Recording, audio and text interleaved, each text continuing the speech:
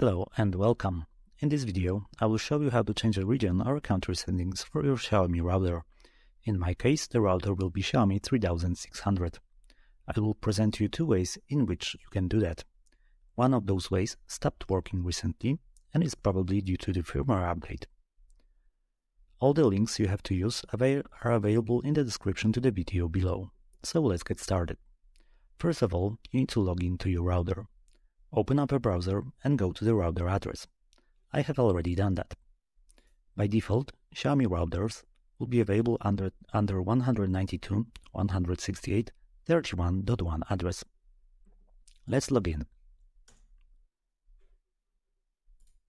Once you are logged in, you need to copy the STOK value parameter. You will need that later. So we are copying it and pasting it to the notepad. Next thing is you need to view the list of available countries for your router. You can do it by going under this address. Remember about copying the STOK value parameter.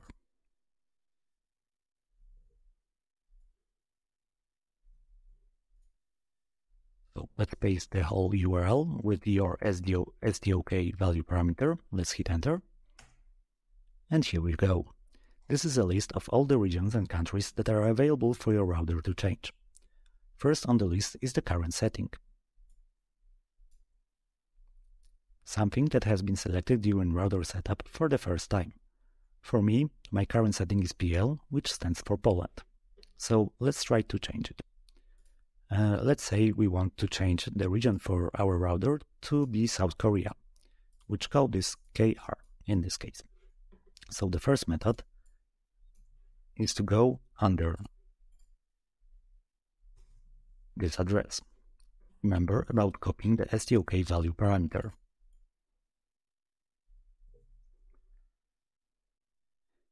So you need to set a country code.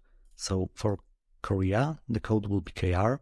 If you want to use any other country, for example, let's say Switzerland, this will be CH. For Chile, it will be CL, and so on. So let's paste the country code here. Let's copy the whole URL. And let's paste it and hit enter. So as you can see, it's not working anymore. It is returning an error. Probably, if you have some older version of the firmware, it might work for you. But actually, there is a second method. It is very similar. So the link to the second method you can also find in the description to the video below.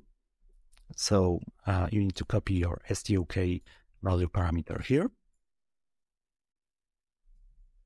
And let's say the location we want to change is South Korea. So for us, it will be the letters KR. Be the URL.